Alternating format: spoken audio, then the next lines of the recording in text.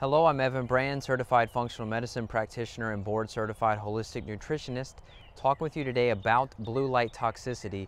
Now, everyone is exposed to blue light. We've got our phones, our TVs, our tablets, our laptops, our monitors, our bulbs, including the LED bulbs, which are the newest and latest and greatest light bulbs, which contain a lot of blue light.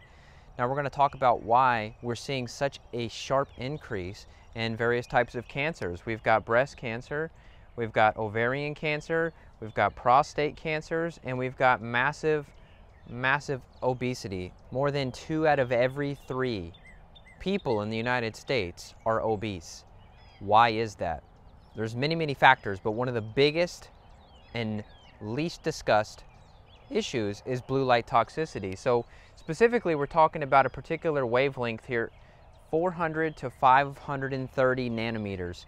Now it depends on who you ask on what's going to be the most dangerous spectrum in terms of blue light, but generally if you look at a chart of the various colors in our visible light spectrum, typically it's somewhere in the 400 to 500 nanometer range, which can be effectively blocked out using a blue blocker or even a red colored type of glasses that we'll talk about in another video that actually filters out these lights effectively. So basically, here's what happens. I'm outside right now getting exposed to sunlight. My eyes have photoreceptors in them, just as well as your eyes do, and you're picking up on light. Now, when this sunlight is coming into my eyes, it's triggering the production of cortisol because it's daytime and I need to be up and having adequate levels of cortisol to get me through the day.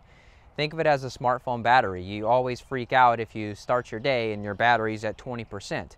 Well, I'm basically charging myself by using the sun to initiate this response via the photoreceptors in the eyes.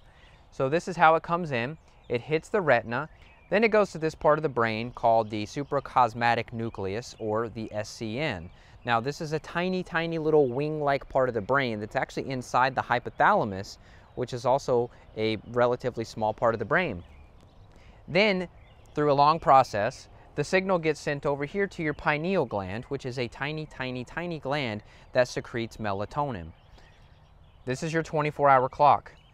Now, the important thing to remember is that when we're exposed to blue light at nighttime, we're throwing off this whole rhythm. We're picking up light when we're not supposed to at nighttime because we're on our phones, TVs, tablets, laptops, monitor screens, and bulbs, our LED bulbs, or any other type of bulb that has blue light. We're getting that light signal at night. So we're telling this whole system here, it's daytime. What happens? You get the suppression of melatonin. Now in the beginning, I talked about low melatonin being linked to breast, ovarian, prostate, and other types of cancers. There's plenty of research, and I'll link some of that below, that nighttime nurses, for example, have a much higher rate of breast cancer. Their circadian rhythm's completely thrown off. They're in a hospital setting under fluorescent lighting, which is a massive source of blue light, therefore suppressing melatonin.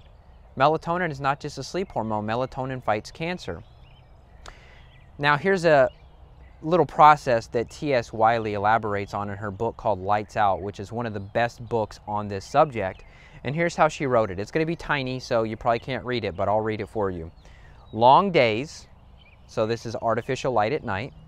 Long days means that winter is coming.